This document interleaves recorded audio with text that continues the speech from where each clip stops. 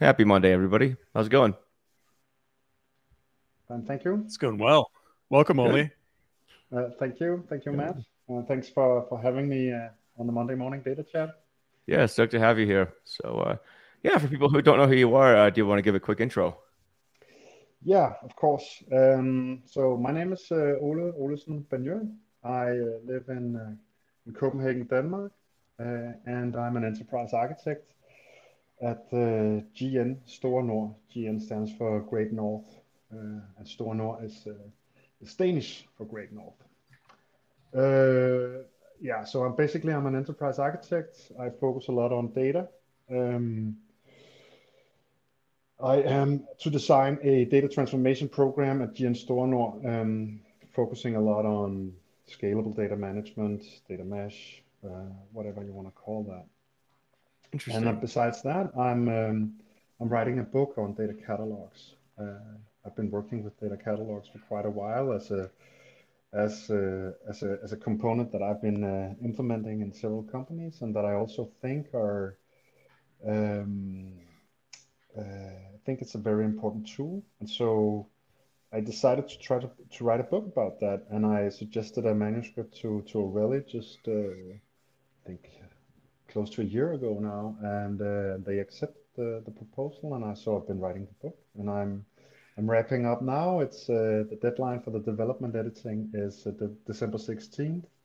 After that, there'll be a couple of months of proofreading and setting up like all the diagrams and so on, and then finally the book will be out for sale next year.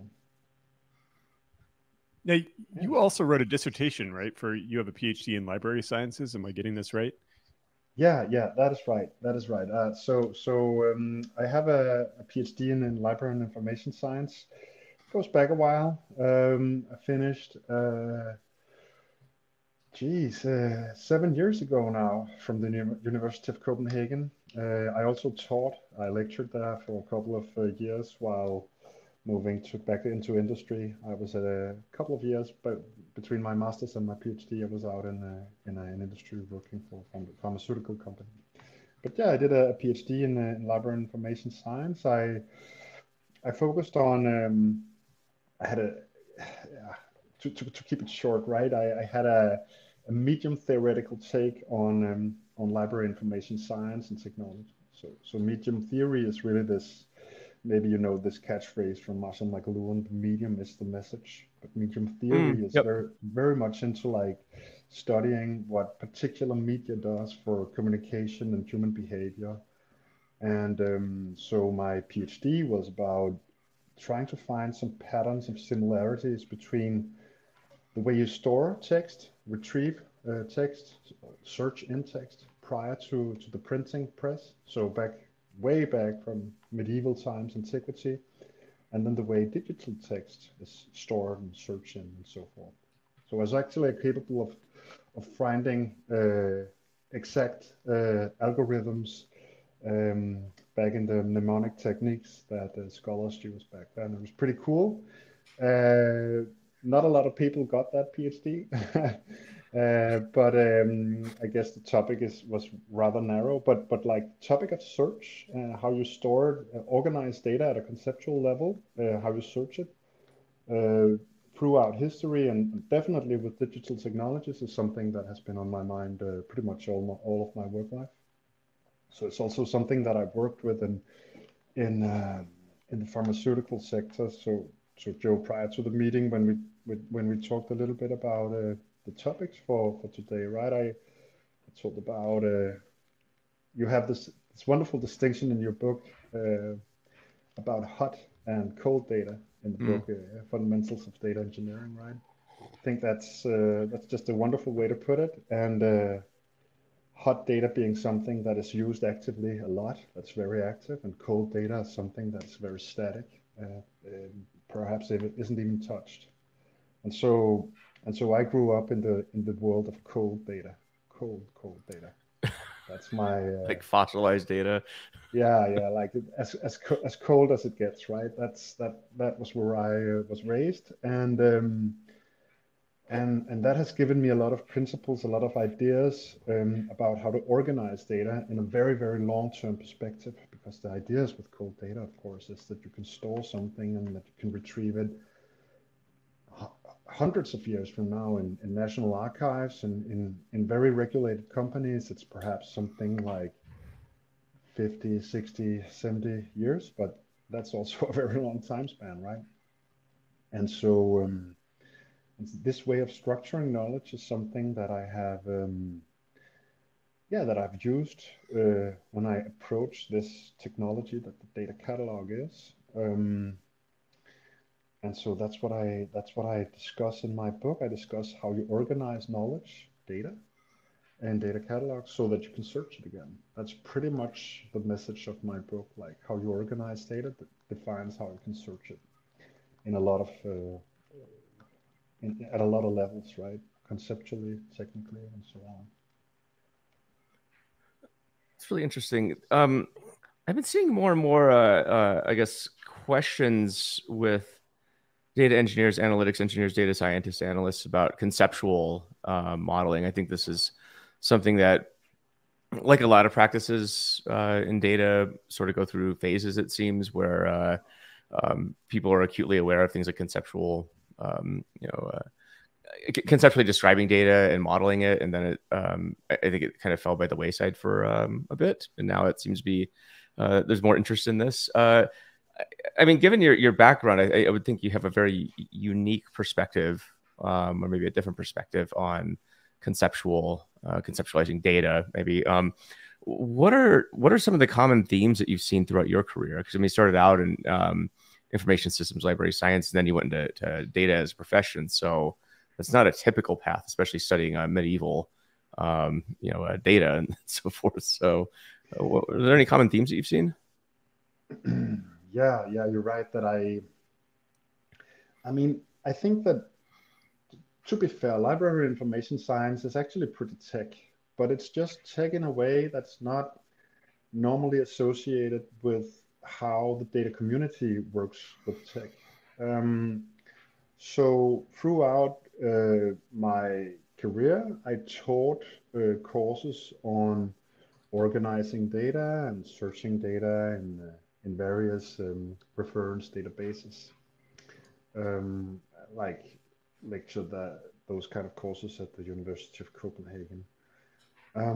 But it is right that I have approached the field of data coming from a more, you can say, uh, relatively technical rooted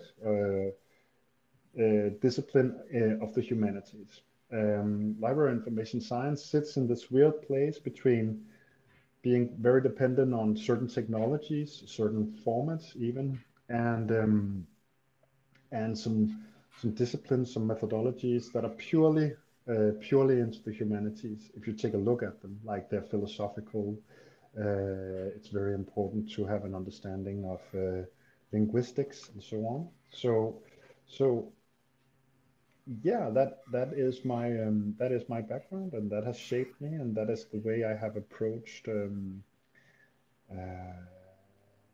the data space, you can say.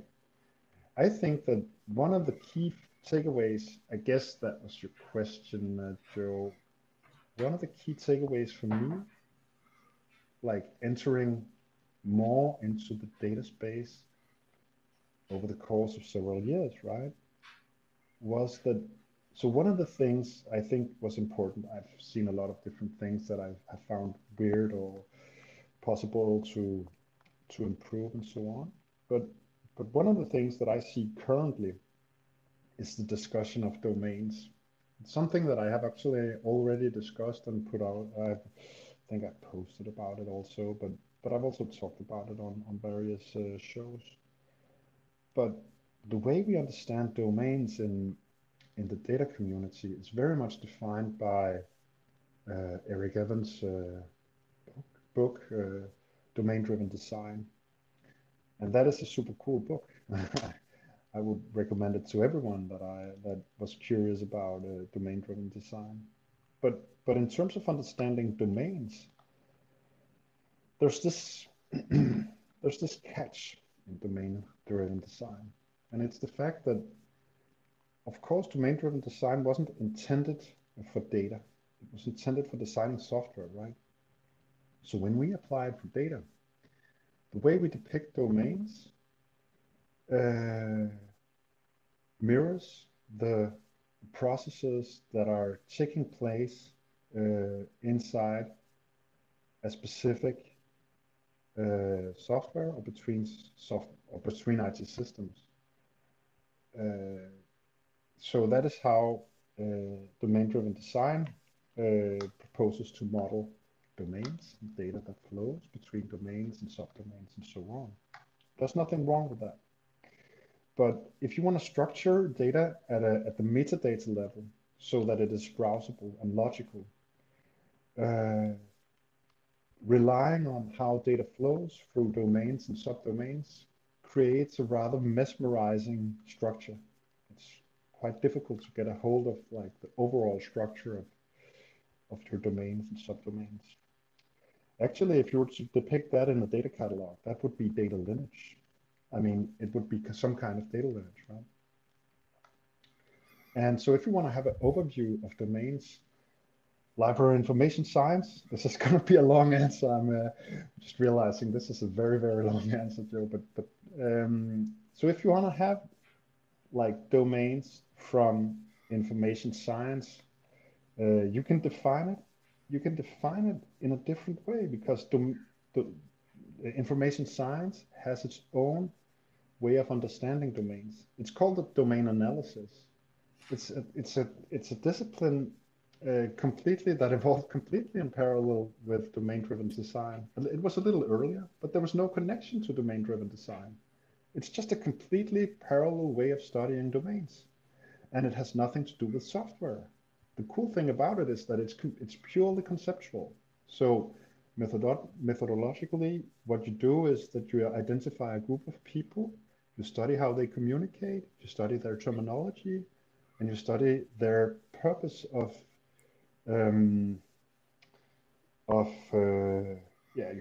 you'd say their epistemological purpose, but to be a little less academic, you study what they what knowledge they want to obtain. What do they actually want to know?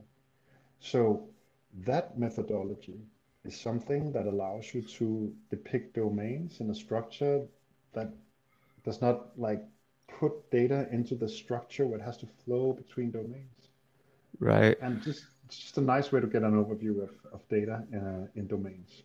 I think an overlapping concept you had in your book too was the idea that knowledge is both deep and wide, right? And so it's not just about specifically a software-driven domain, but based upon the knowledge of the group, there's a sense of what it was an intention. I think it was with an S, and then it was something else. I think it was, but I thought that was a very interesting concept. I've been actually in the middle of studying data modeling from the perspective of like team topologies, for example, and quote domains, and I find it's a interesting rabbit hole to go down for precisely the reasons that you said. It's not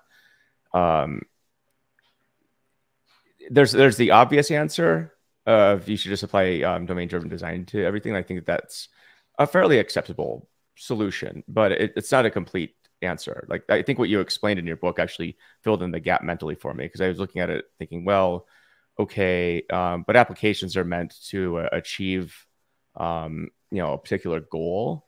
Data is one of these things where it's a bit more slippery, right? Because conceptually it defines things that are both inside and outside the bounds of the domain. Therefore, you can't draw neat lines around it always. So. And to me, there's kind of a task-oriented issue here. So in other words, if I'm a software developer and I'm working on a microservice, then I'm thinking in terms of just like one task that microservice does. And that's how I slice my domains, is based on tasks. Versus analytics, just like Joe said, you need to pull in knowledge from all these different areas based on what question you're trying to answer. I don't know, Ole, maybe you can give a concrete example of like how you would slice domains on the software side versus how you do it on the cataloging side for analytics. Yeah, I can deliver like a high level answer to that, I think. Perfect. So the main difference, if we consider something like a data mesh, the main difference between the actual data layer and the metadata layer is that for the data layer itself, it's automatically structured in domains and subdomains that are interlinked in however you want to construct your mesh, right? So there's no escape from a domain structure that is intermingled in a way that can seem difficult to untangle. But at the metadata level, what Jean-Marc calls the experience layer, right? There I propose that you structure the overview of your domains in a different way. Simply provide a logical structure of capabilities, high-level capabilities that each have sub-capabilities that represent specific domains. And how those sub-capabilities, subdomains and higher-level domains are connected in the actual data layer, that's a different story. But that would be my distinction. So high level, I would distinguish between the data layer itself and the metadata layer, because I could see it's actually something that both Jean-Marc and also Peter Stringhoff, the author of Data Management at Scale, they've been discussing it a lot. That they admit, both of them, that it's quite difficult to depict domains like at a high level, and I think that's because so far these theories have resolved only to domain-driven design. But it's not a necessity at the metadata level. So you can design that experience layer however you want. It's independent of what is going on in the mesh, for example. Did that make any sense, Matt? No, not starting. Yeah, it makes. Yeah, definitely. And I'll also go read your book more than once to get a deeper understanding and have more questions. Do you want to take some questions from the audience here? A lot of questions are already dropping, and I think it'd be good to get to these. Let's back up here. Actually, we're talking about data catalogs. I think we actually need to define what is the data catalog, and this kind of goes into Tomek's question here. He says he's quite new to the data catalog concept, so it may be obvious, but first answer my question: what is the data catalog, and then answer his question: who is data log relevant for, and how does it generate value? Yeah, very fair. And of course, we should start by defining a data catalog. So a data catalog, the way I define it, is that it's an inventory of all the data in your company, but at a metadata level. So you can see all the types of data that are that resides in your various IT systems, but at a metadata level only. That's pretty much the main function of a data catalog. And that's pretty much it. So nothing more, nothing less. It's a pretty simple tool. And I argue that the main capability of a data catalog is to function as a search engine for the data in your data in your company. Now, given the topic of today's talk, the future of data catalogs, I think we should remember to get back to the future of data catalogs also. But definitely, I think the definition is very simple. It's an overview of the data in your company, and that overview can be created using various technologies. Basically, you can do push or pull, or a combination of push and pull, and that is. So push would be streaming-based technologies, whereas pull would be crawlers, and you can use a combination of those as well to extract metadata from your IT systems and expose it in a central repository for everyone to browse. And so I think just continuing with the next question, what's the benefits of that? Was something like that, right? Yeah. Who's it relevant for, and how does it generate value? Yep. Yeah. So a data catalog is something that can be used for many things and at various scales. I would argue that it is. I would advise only to have one data catalog for a company. because it is not a very complex tool. And unlike a data warehouse or a data lake, a data catalog is not a monolith. It is not something that you would consider a bottleneck in, in for example, in a data engineering context. So the benefit of having only one data catalog is that you can browse all the data in your company at a metadata level. It shouldn't be something that was only administered by a central team. It should be supported by a central function, but it should definitely be usable and at a contributor level by the entire business. And so what's the benefit of having a data catalog? Well, there are multiple dimensions of that. One dimension is the data governance dimension. You would want to have an overview of all the personal sensitive information in the company, or the confidentiality levels of your different data. It's something that you would want to have directly on a metadata representation of your data, instead of just having it in SOPs or slide decks or policies, right? It's nice to have that directly on the data. You can actually have that, and you can automate that with a lot of different data catalogs. So there's a data governance element there, and that data governance element can also be supported by, for example, the lineage function.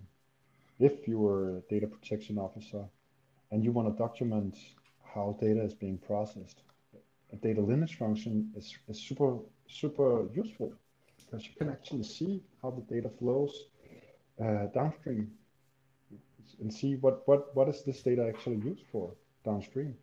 How are the reportings, the reports, how have they been created, for what purpose, and so on. And is that something that mirrors the consent that we have collected for this kind of data? So stuff like that, a data governance context. Then there are two other contexts, right? And the big selling point of a data catalog is actually not data governance, but data analytics or innovation, whatever you want to call that. But the most important thing for a data catalog, I would argue, is that you have the opportunity to expose data sources that holds a lot of value, potential value to a lot of users. So if you want to create new solutions, like if you want to do machine learning, reporting, whatever kind of analytics and activities you want to use, you want to have the best possible data sources to do that on, right? And I think it's a paradox that you have described yourself, Joe, sometimes. Maybe also you, Matt, have you also described yourself as a recovering data scientist? Oh yeah, definitely. Yep. Yeah. We're both in recovery. Yeah. And sometimes recovering academic too. So I'm kind of below that level of recovery. I have been on the trying to provide the infrastructure and support for the data engineers like my entire career, and I've seen. So I'm actually I actually like my work a lot, and I think I'm at a very good spot in my career. I really enjoy my work, but I have been suffering from the lack of attention and funding at a big part of my career, because I've tried to provide the infrastructure that makes it possible to do data engineering in the first place, at that very, very basic level of just providing solid inventories, CMDB, system inventories, and data catalogs. It's a tough sell, but it's getting better and better because people understand the necessity of these technologies, right? Mm-hmm. So I'd say that a big paradox for me is that you have these very highly paid employees, the data scientists. They are normally very well paid, and you have them working on data that you have no way of defending if this data is the most important data, the most interesting data to work on. You simply have no way of knowing that, because you do not work on an evidence-based platform or approach. You do not know the data of your company. So you have these very, very highly paid employees working on something that might be of interest. It might provide value, but you don't know. and you have no way of making a strategic prioritization of that. And that is where one of the ways to change that is via the data catalog, because it will allow you to examine carefully all the data sources in your company and to choose whatever data, if that is of course okay with all the procedures in the company, to choose the most important data to work on for analytical use cases. And to me, it's a giant paradox that we have this big strategic ambitions of being data driven and having these data scientific activities going on with like complex mathematical queries and a lot of very intricate, very intelligent stuff. And like the basics of it often is not good enough. That's just a giant paradox for me, and it's been a paradox all my life. But happily and luckily, I can see that that the basics, the fundamentals of this is getting more and more attention. And so the big selling point of a data catalog, I would argue, is here. It's one of those fundamental tools that you need to have in place if you want to do strategic things with data from an analytical perspective. So that's the big context. And then hopefully we'll get to a stage where we can have more end users in data catalogs, like everyday end users, I just call them. People that would use a search function in a data catalog to look up a lot of stuff, because we simply do not have in companies a central search engine like you do have on the web. Not yet, at least. But and this is like the future of data catalogs, but we can get back to that. I would argue that data catalogs will evolve into some kind of search engine like capability in companies. But those are the three main use cases for data catalogs: governance, innovation, data analytics, and everyday use. Simply looking up stuff like the SOP for cleaning this lab, or even like, yeah, looking more into the future, like what's for lunch, who's sitting next to me, stuff like that. It's really interesting. Sorry, Matt, you're going to say something. Oh, I was just going to say, I mean, I think often as data engineers, when we talk about data catalogs, maybe we do think of them as a bit of a monolith. Like I have a catalog for my warehouse, maybe a handful of other sources. But the way you're describing a data catalog, it really cuts across all your data, including like source systems, maybe external data sources like SaaS platforms, data warehouse, and unstructured data too. So things like you said, SOPs, like all kinds of documents are going to be together in the same data catalog. That sounds very intriguing. It also sounds very challenging to get everything kind of together in one place. Yeah. And that's also why many use cases for data catalogs is not this like enterprise ambition that I put forward in my book. And I totally acknowledge that you could use, for example, data catalogs for, yeah. So I have a lot of, I want to take a moment and actually thank my reviewers. I have Jessica Talisman. She's been on your show as a reviewer. I'm very thankful for her comments. Ron Idleman, also a super nice guy, very, very intelligent. He's also been pushing me a lot on the visionary side, together with Vinu Ganesh. He's also been like really insisting on my more like spacey ideas, if you want. And then I have my boss, head of enterprise architecture in GN Stornor, Niklas Lagerson. He's also a reviewer. He's very much into the technical details and very, yeah, he's just one of the most amazing enterprise architects I've ever met. And then my old PhD advisor, Jack Anderson, and he's super sharp on all the search engine details, like the ideas behind search and what you want to do with it and how you can actually, yeah, use search for strategic purposes, and also just calling my bluff when I say that you can search everything and it'll all be good, and say, this ambition, it's so old. We all know it. It can't be done to the level you describe. And so she's getting me safely back to planet Earth when I'm traveling in space. so yeah, I've been very, very lucky to have these reviewers. I don't think that all authors are gifted with such talented reviewers, and I'm very happy for that. And I also have a lot of people just commenting on the manuscript. Yeah, this shouldn't be like a big thank you, but I wanna say though that Juan Sequeira from Data.Well, he has also given me so much input. It's so rich, and I'm very, very thankful. He has helped me establish what I call the spectrum of search. Maybe we can get back to that detail, Well, he always nice. shouts out knowledge too. So shout out Yeah, to Juan. yeah, Yeah. knowledge. Yeah, exactly. Yeah, and shout out to Knowledge. Jessica too. She was on the show. She's a wonderful guest, and I just like the level that Jessica thinks at is I like it. She just thinks a lot deeper than most people. So it's as simple as Yeah, that. exactly. And she's just got this very, very firm understanding of the concepts in library information science. And I was looking for someone that had exactly that profile because I wanted to be sure that I like when I describe the confusion matrix that defines relevance for recall and precision. So this is like this is something that I discuss in my book, right? On the measurement of relevance of search hits.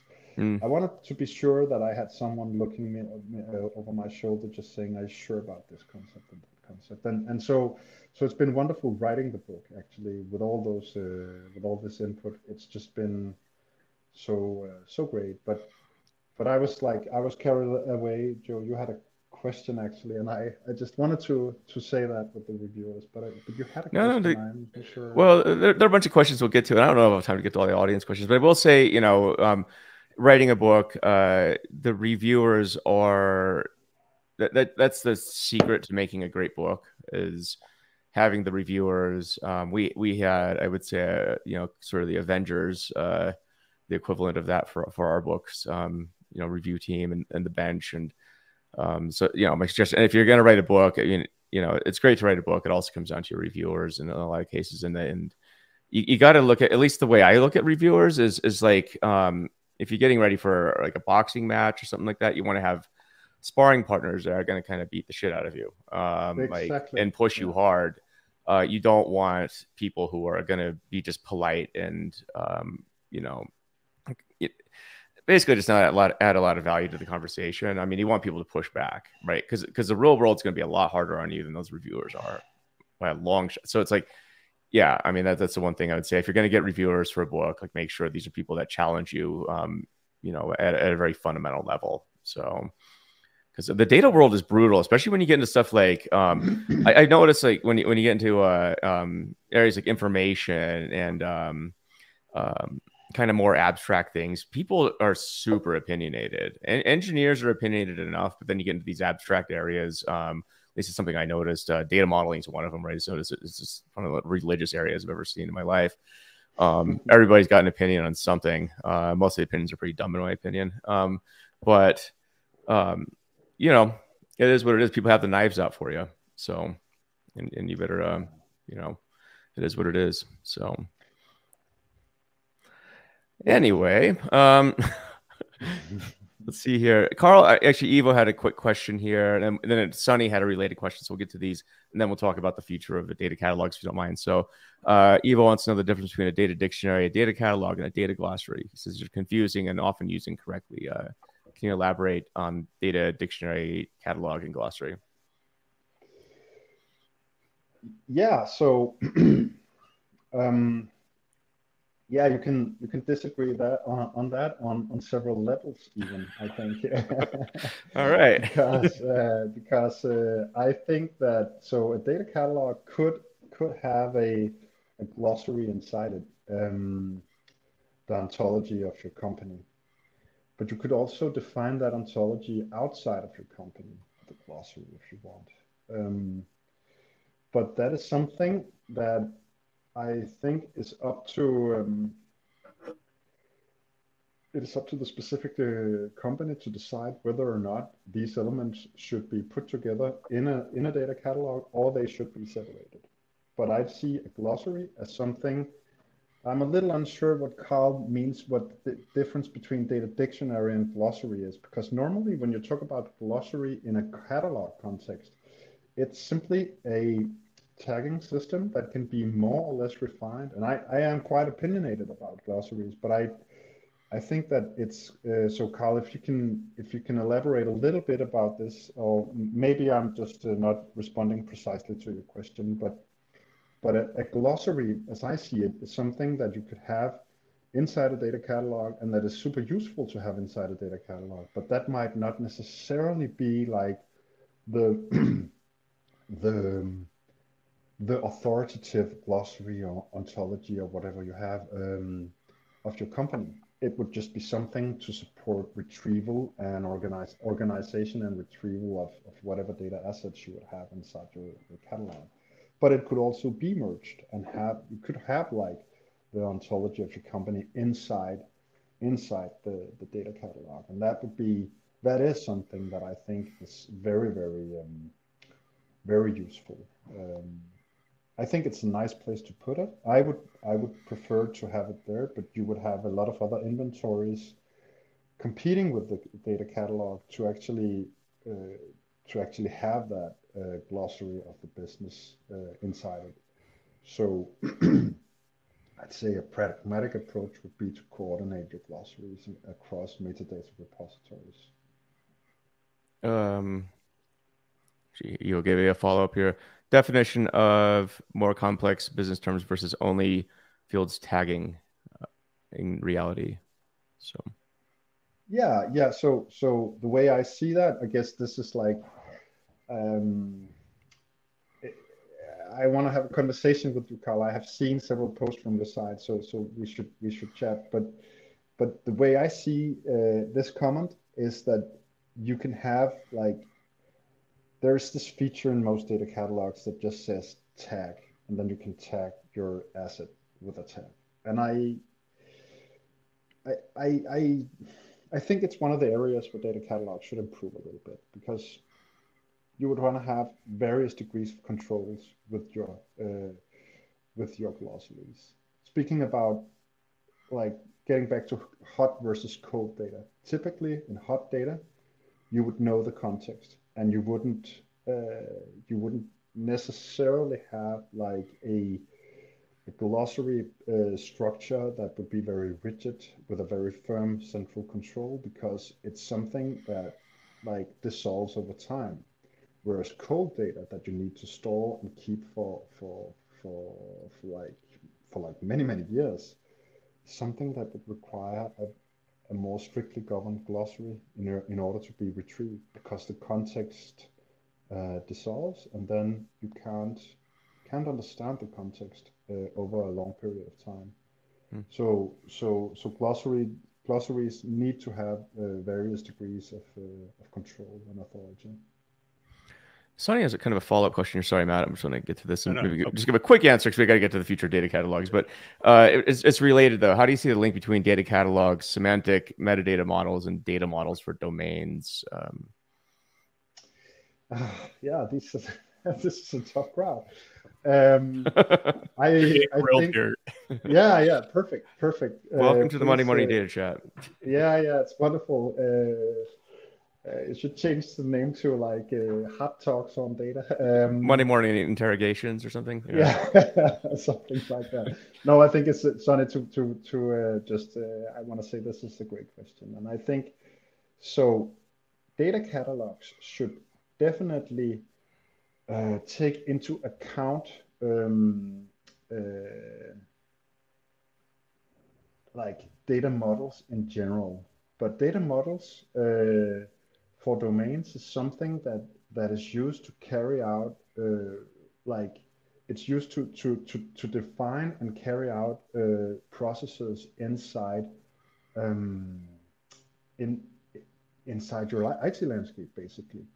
So I'd say that you would want to distinguish the way you structure your data catalog from those data models. You would want to represent those data models at various degrees, right? You could see the table structure, for example, of tables inside a data catalog.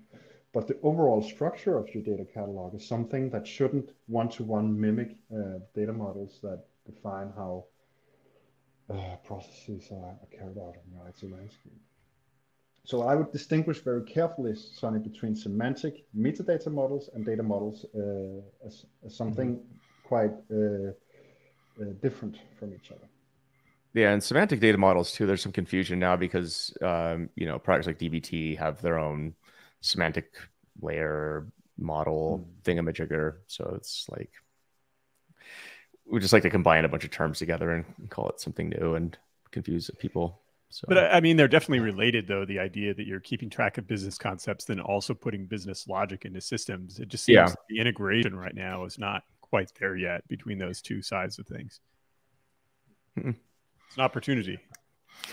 Speaking of which, an opportunity which leads to the future. What's the future of data catalogs? Yeah, you're right. We should talk about the future of data catalogs as well, given the theme here, right? Yeah, so I'm actually rewriting again, thanks to the reviewers. I was pushed a little bit by the two reviewers, Ron Eidelman and Vinu Ganesh, to actually elaborate a little bit on my vision for data catalogs, because I kind of like closed my final chapter with saying, yeah, I think it'll be the search engine for companies going forward, blah blah blah. And they said, well, listen, you've described all the pieces to the puzzle, but you haven't like resolved the puzzle. You haven't put forward what your vision is. You've just described the components. So I had to rewrite that. I'm in the process of finalizing that chapter, or rewriting that chapter actually. And so my vision for the future of data catalogs is that I see the data catalog as something that is a continuation of a very basic human need of trying to organize knowledge so that you can search for it. And this vision is not something that I see something that I have put forward. I would be so bold as to describe my vision as somewhat unoriginal. I think it's very easy to retrieve the visions and also the technology components that mimics or leads up to the company search engine that I'm thinking about. So consider like the 20th century. In the beginning of the 20th century, we had visions such as, I don't know if you know this Belgian entrepreneur and visionary Paul Otlet. He had this vision he called it the Mundaneum. So it was like this big vision of cataloging all the knowledge in the world, keeping it in an archive that was also powered by like long distance reading technologies you could read all the books at the same time on the screen. You have these like black and white drawings from the 1910s. It's beautiful vision of something that resembles somewhat of an engine, like a search engine.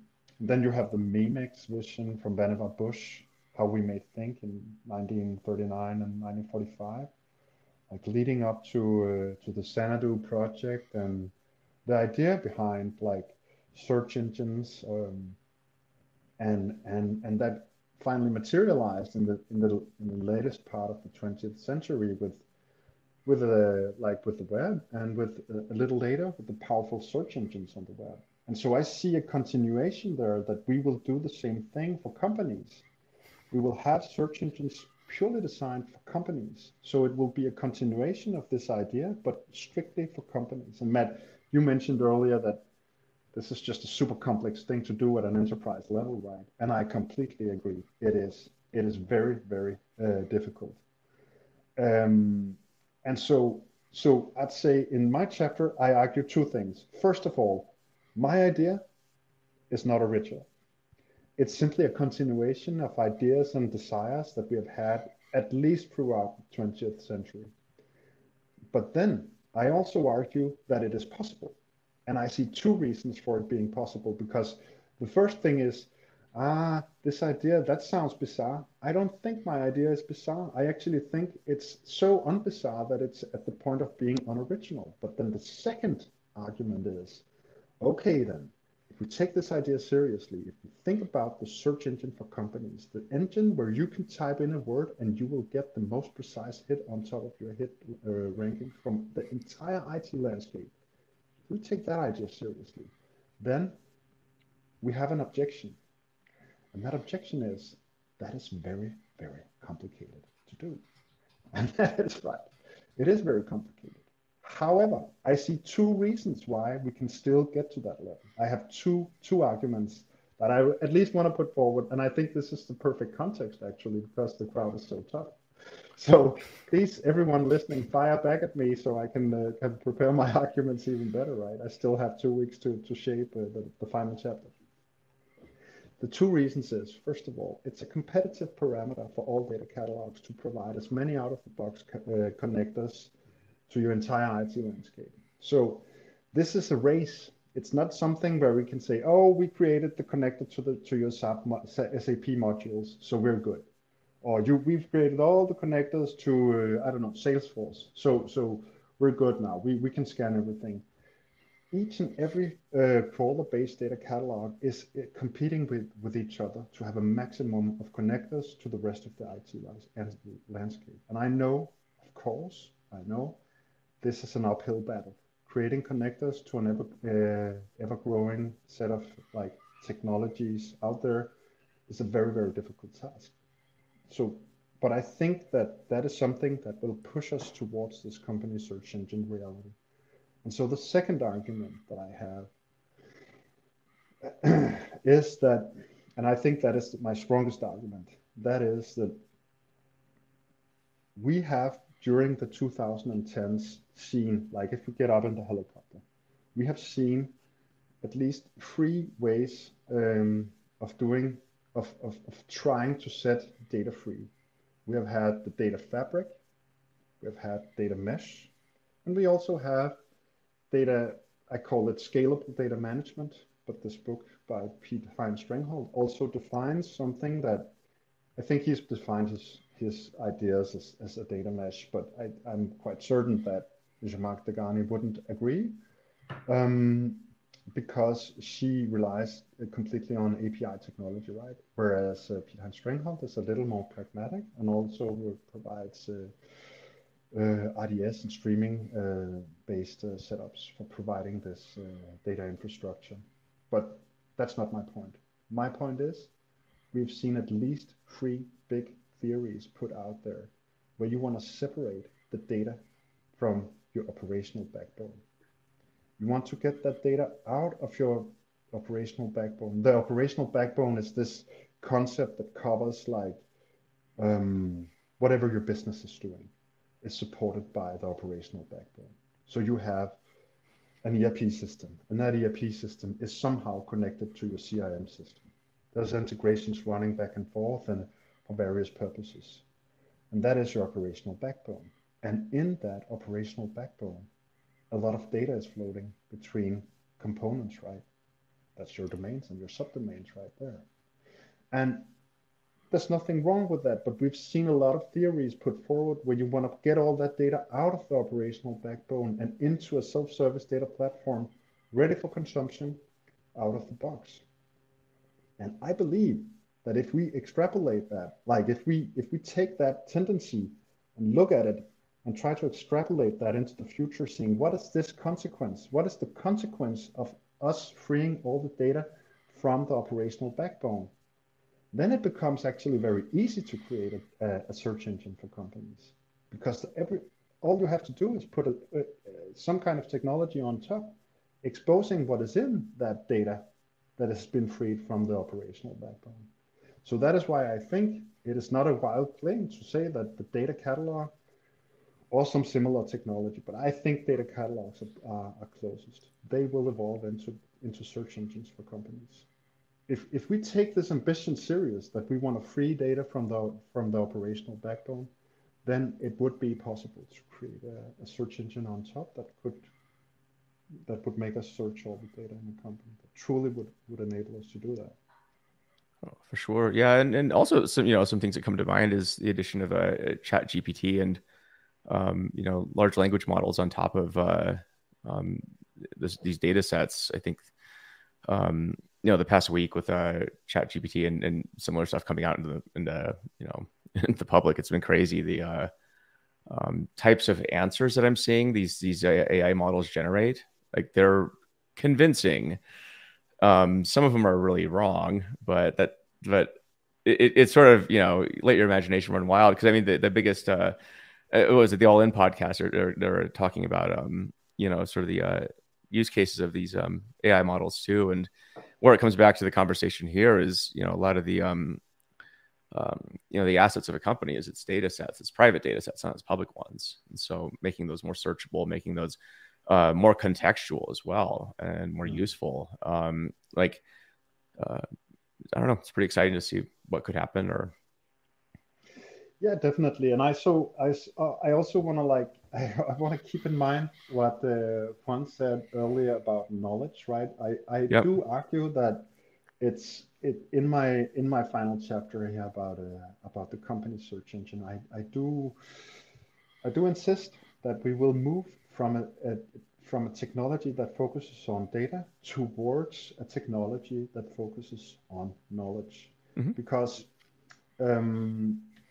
data is at a lower level of interpretation. There's no negative connotation to lower level, but it's not something that has been interpreted by the human intellect and abstracted up to what I would call knowledge. Yep. And so the big purpose of having this technology going forward is not to expose only the data inside the IT landscape. It's actually to structure everything that the company knows and structure that in a way so that it's searchable.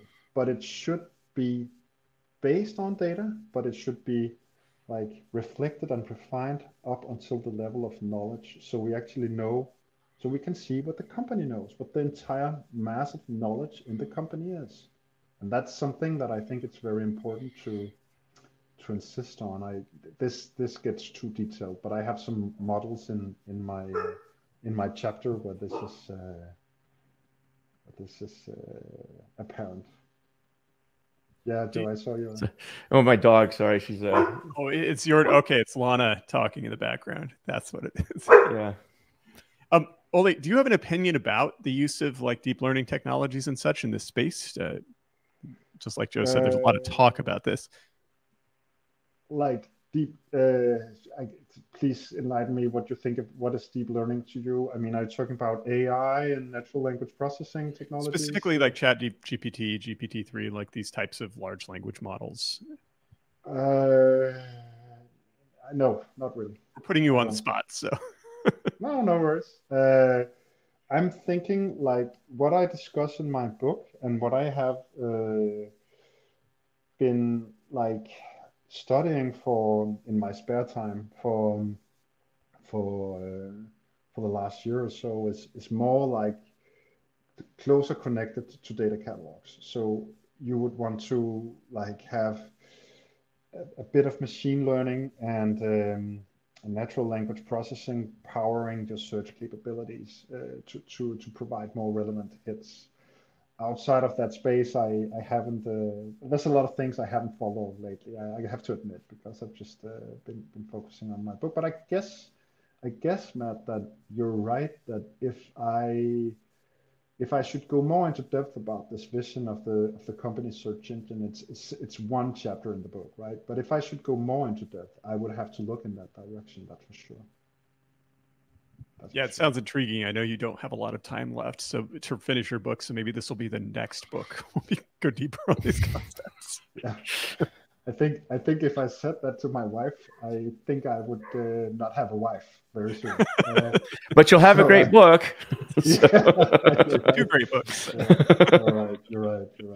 Yeah, it would be fun to describe, but I have a lot of good ideas and a lot of good people that I could do more stuff with, for sure. Yeah, that's an interesting point, though. I think that I mean, it's something that Juan talks about a lot too, but there definitely is, I would say, no shortage of data, but the amount of knowledge corresponding to that is pretty hit and miss. And by knowledge, I think that's open to interpretation, obviously. But I mean, in a lot of companies, for example, there's a notion of tribal knowledge, right? It's in no way, shape, or form does data that's encapsulated in databases represent that knowledge, because in a lot of cases, the knowledge is just a set of practices that you do as a team or as a quote domain. You may have knowledge or data that results from that, but it's not like this is a automated workflow. Typically, these are just ideas that have been passed down from one person to another, typically not documented, and then and how data is used is also, I would say, up for interpretation. Like, and that's sort of I think what you're part of what you're getting at too is data catalogs allow you to find the data. Now it's a question of what do you do with it, and that's a hard one. So yeah, I mean, meta models, I think, represent like a way to structure the knowledge in your company. And so one of the great things about, for example, knowledge graph-based data catalogs is that you can play with that meta model. It's flexible and you can define it so that it really mirrors the exact reality that you are surrounded in your company. But I also put forward in my last chapter, I'm a little hesitant to mention it because we're close to, like, we do not have that much time, but I think I can get the message through here. I mentioned a model that is called the DCAR model. So it's called data, information, knowledge, action, result. And it's one of those models that defines how data, when you look at data, you can identify it as something that makes it information once you can identify what that data means, right? And when you think further of that, when you reflect upon the information, you obtain knowledge. For example, you can look at certain numbers on, let's say, a sales representative's performance. You can identify that data as being this kind of information. When you look at the numbers, you get certain idea about, okay, how did the sales representative perform? Then you get the knowledge out of that. That knowledge will allow you to perform certain actions. You could promote or fire the sales representatives depending on the performance, and that will create a result, right? And so I think that is a very practical way of looking at these layers, but I think it's also very instructive because knowledge is not something abstract that we can't really get our hands around. It's actually something that is quite easy to understand in the context of how it derived from data and became knowledge. And I think getting at that level is where you really get a lot of quality out of a tool such as a metadata, a data catalog. It's a metadata repository. There are many of such repositories, but that's where you get a lot of benefit from a data catalog. If you can see the kind of knowledge that a specific kind of data created and allowed, then we're talking quality at another level than just seeing the data itself. Well, as you point out in your book too, I mean, the way a lot of people still get data is they just go to the systems and get the data, but there's no metadata, there's no context to it. So it's just, go to a table, get the data, that's it. And it's sadly how the world works right now. And so, yeah. What about data catalogs in Excel? I know we don't have a lot of time, but Excel is sort of like the dark matter of the data world. I would say this is like the one area where it's everywhere you go. There's the systems that you want people to use, and there's the systems people use, and these are often not the same things. Yeah. So, I mean, as an enterprise architect, I have years of experience accepting Excel as an application in itself. If people did something wild in a spreadsheet, I have to accept it as an application, right? So Joe, I don't know, are you asking about my personal opinion about that? Because I think that is like getting through without a lot of words, right? But yeah, we'll say that for another day. I think it's a whole different can of worms in terms of data catalogs. I was asking basically, like, the question was, spreadsheets and data catalogs, but I think that's might be a bit more time than we have. So it's like spreadsheets. And plus, I don't want to gross everybody out either. It's kind of like, it's I mean, if you have a very, very basic need of getting an overview of the data in your company, you can of course register it in a spreadsheet as anything else. Yeah. You also have a SIM to be in a spreadsheet, but I don't think it would be. It very it very quickly becomes inefficient, right? As with anything else in Yeah. Excel. Yeah.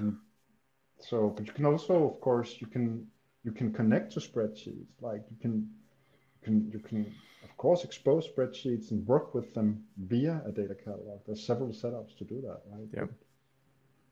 And that's more what I was So talking about, that part. So okay, okay. yeah. Anyway, yeah. So You need to be able to do that. It's a pragmatic way. I mean, you wanna. I think the final takeaway for not for the future of data catalogs, but for the present of data catalogs is that you should not expose an ideal depiction of how you think your company should be. You should use a data catalog to actually expose how the data in your company is. that's Because wonderful. that's the way you can improve. So don't use a data catalog to paint an idyllic picture of what you would believe would be the perfect way your company was structured. It is what it is. Use it for what it is. You need your data catalog to expose the crap you have, to be honest. If not, you can't improve. That's amazing. I love that piece of advice. It's just super practical. No, exactly. Yeah. So it's realistic. When does your book come out? What's the Yeah, expected publish date? it's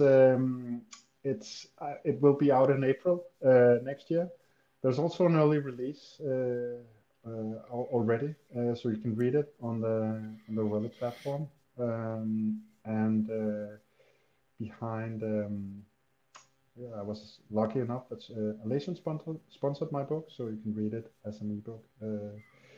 Just signing up there. But it will be out in April. I look very much forward to it. I look forward to like finalizing the development editing phase because it is, as you know, you guys know, it's pretty rough. Wait, And so your book is you're finishing the so your manuscript's due like what did you say, December 16th or something? yeah, that's when Okay. it's due. Oh, it might actually be out sooner then. So when we Sometime were in supposed to, March. yeah, they were telling us ours was gonna be out in like October or some crazy thing. Then we finished it. What was it? May, I think was our final. Then June was when it started. I Yeah, think it June, was live July in is when it was June. released. Yeah. Yeah, Yeah. yeah, they're pretty fast once they get everything there.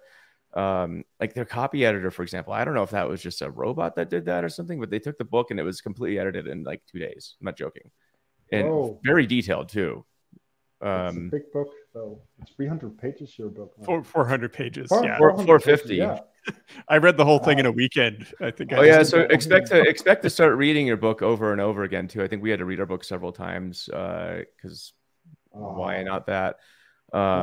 Yeah, so you don't, yeah, buckle up. It ain't over yet. So, but this is the fun part because you know there's an end date, and now you just get to deal with a different set of critics, which is your copy editor. But that's not too bad. I mean, for the most part, we found they're absolutely correct, and like so that's the fun part. And yeah, excited for you. This is gonna be great. Thank This you. is your Thank first you. book? Thank you. It's my first book, and I left academia thinking, okay, I will work in industry and have fun doing that, but I just couldn't resist trying to write stuff, and so I finally managed to write a book, and it's been super fun. And That's cool. yeah, thank you. And I'm also very curious about the data modeling book that you're writing. So Well, I might ask you to be one of the reviewers for it, so stay tuned for a message on that. So yeah, why not? yeah, Thank you. there's I would love it's that. hard. Yeah, not gonna spill too much of it yet, but I'm take it. It's called practical data modeling. I'll leave it at that. Okay. So it gets rid of like a lot of the opinionated fluff out there and just gets down to stuff that's useful for people who are just need to do their jobs. So it's gonna. I think it's very similar to fundamentals of data engineering. So yeah, just practical advice. Yeah. So no hand wavy BS. Just what do you need to know? So, but yeah, should be fun. Speaking of fundamentals of data engineering, so we did mention in the comments here we're going to be giving away 3 copies of the ebook here. So Matt and I will go through the comments and be the arbiters of who 3 people who get that. So you'll be messaged on LinkedIn and we'll carry it on from there. So. Yeah, and next Monday we have Sarah Catanzaro from Amplify Partners. She's a general partner at Amplify. They're a early stage VC fund, and she focuses a lot on data. So I think So they led like a Series A, I think, for DBT and a bunch of other companies. So you know what's up. So that'll be a good chat. Any other events going on, Matt? Anything? You're in New York right now? Yeah, I'll post on LinkedIn. I'm going to be signing books at the Women in AI Day. I think that's on the 8th, but let me figure out exactly what time that's happening and post it on LinkedIn. Okay. There's there's low-key happy hour as well. That's correct. Yeah. So if you follow Ethan Aaron on LinkedIn, you should be able to see the post there and just message him about details as to RSVP, basically. Yep. So cool. Yeah. Any events where you are, Ole? Not that I know of. Okay, I've been living in my book cave for the last year, and I will get out in 2 weeks, and I will tell you about. You shouldn't. At this point, dude, I would not recommend going anywhere. You got to get. I'm sure you feel the pressure too. Like you just have to get this thing done. It's. Oh yes. Yeah. Unfortunately, not a lot of things are going on in my life besides writing the book. But it will. But a lot of things will be happening after it's done.